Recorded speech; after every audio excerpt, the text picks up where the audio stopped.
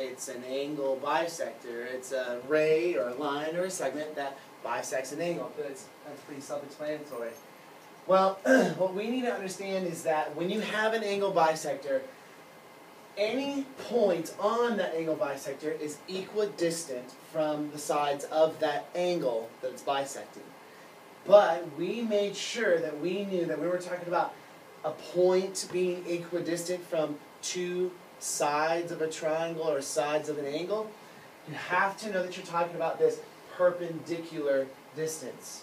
You have to know that you're talking about the perpendicular distance. And what we talked about last class was that's just the universal rule that we all follow. That's just the universal rule that we all follow.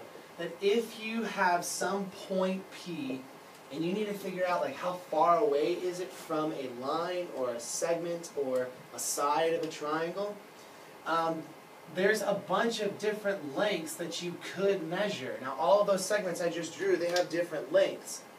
So what the universal rule is, if we need to find the distance from a point to a side of a triangle or to a side of an angle or a line or a ray or what have you, it's got to be perpendicular.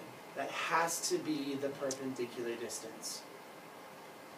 So, when it's talking about a point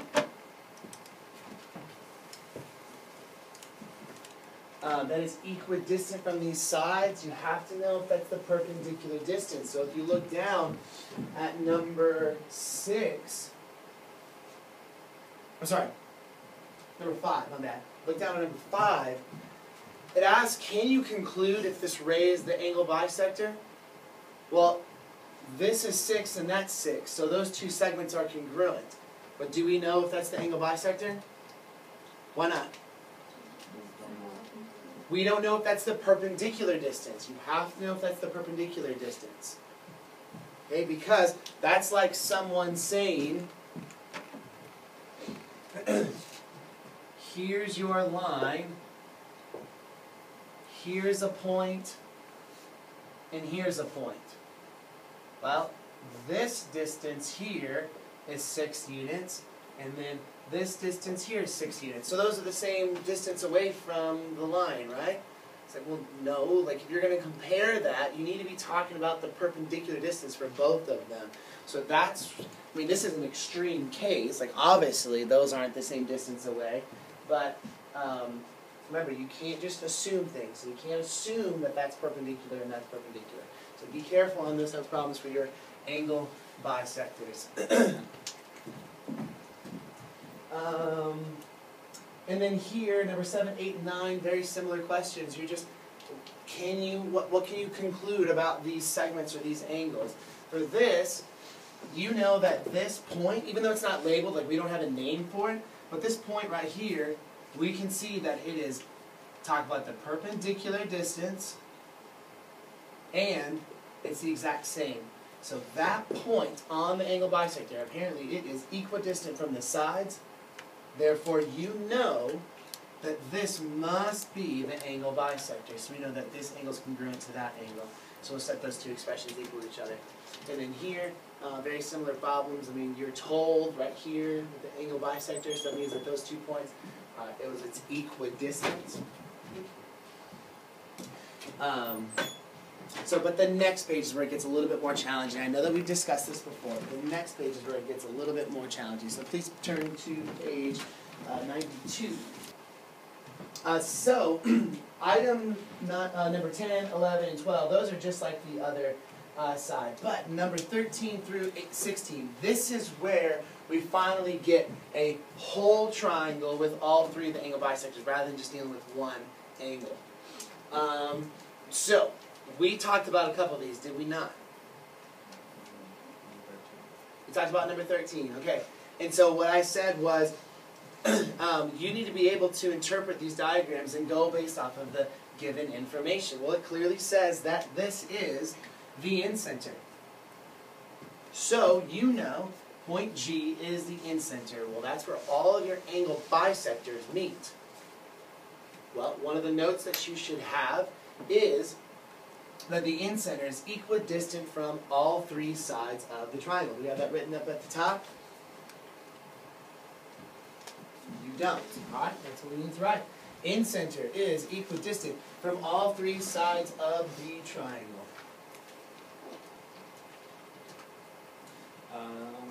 Okay, so it's equidistant from the sides of the triangle. So remember, you have to know that you're talking about that perpendicular distance.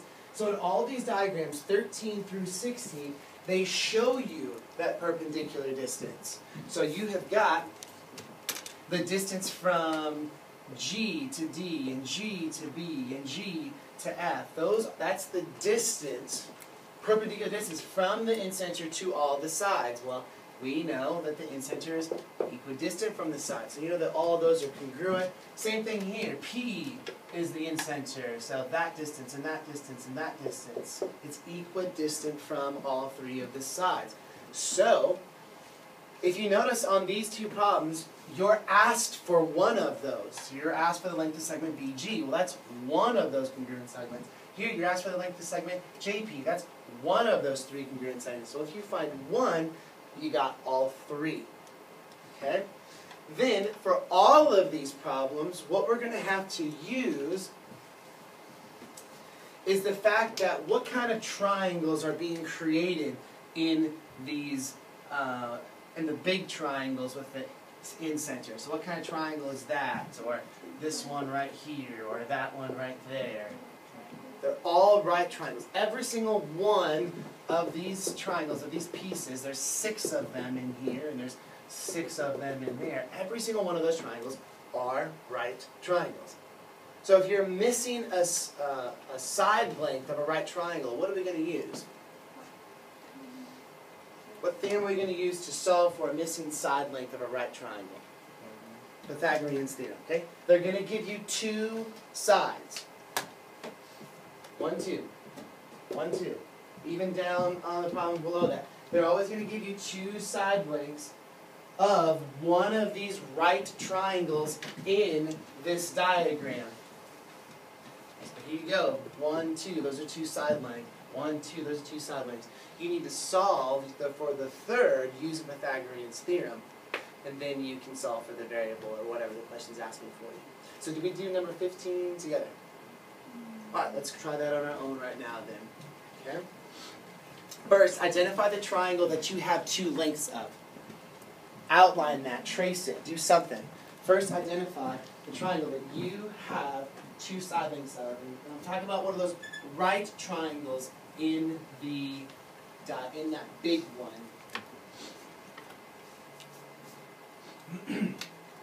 Alright, so for number 15, if I find the right triangle that I know 2 sides of, it's this person right here. So what are we missing? One of the legs of the hypotenuse.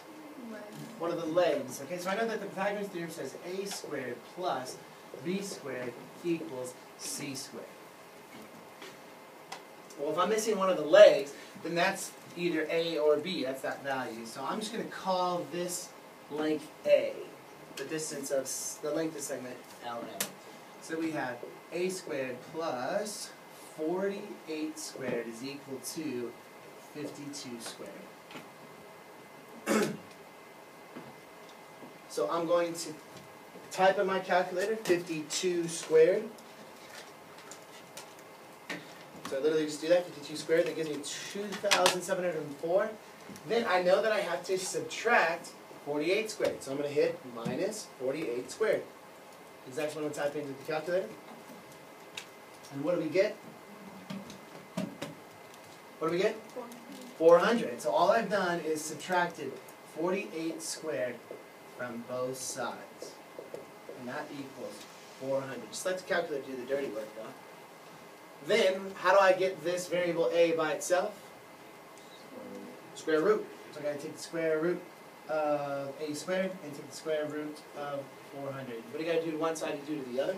And so this is a is equal to 20. So that's my missing side length of that right triangle, but I'm not done. Because I figured out that this was 20, but we are tasked with finding the value of x. Well, right now, 4x is representing this length here. That's n, which is the incenter, down to point M. It's that perpendicular distance.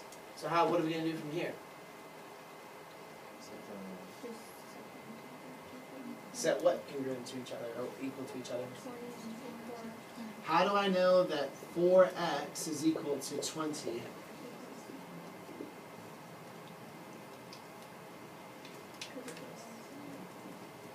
Because of the in-center. Keep going. What does the theorem say? It should be at the top of your page. They're all equidistant from all three sides of the triangle. So that in-center is equidistant from the three sides of your triangle. So I know that all three of those distances, the distance from the in-center to all three of the sides, that has to be the exact same. This is equidistant.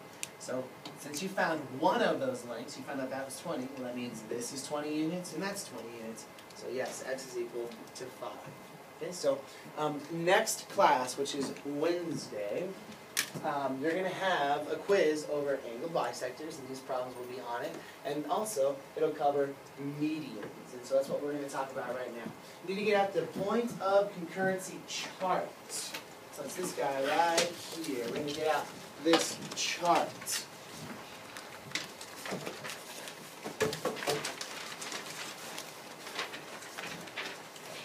We're going to add some new notes to the back. Right now it should look something along these lines. You should have a good amount of information on there.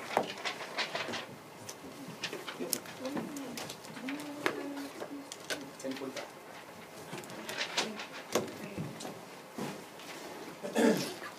First thing we're going to do is draw a fairly large triangle. This is how big mine is.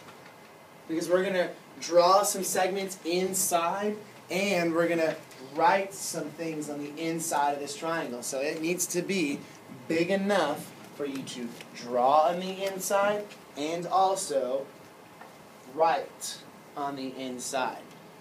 And we're all going to label this triangle the same exact way. The vertice on the bottom left, on the far left, we're going to call that point A. So your leftmost vertice, just call that point A.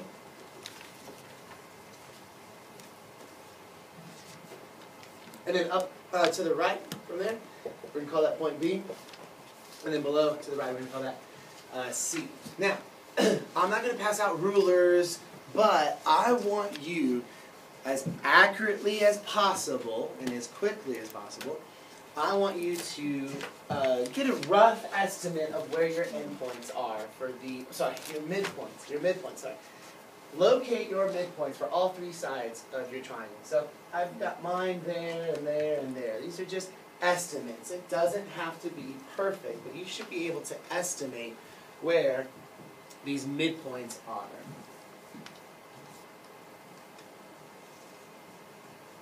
And then we're going to label these midpoints certain letters so that we're all on the same page. Your midpoint of segment AB, I want everybody to call that midpoint point M. The midpoint of segment BC, I want everyone to call that point N.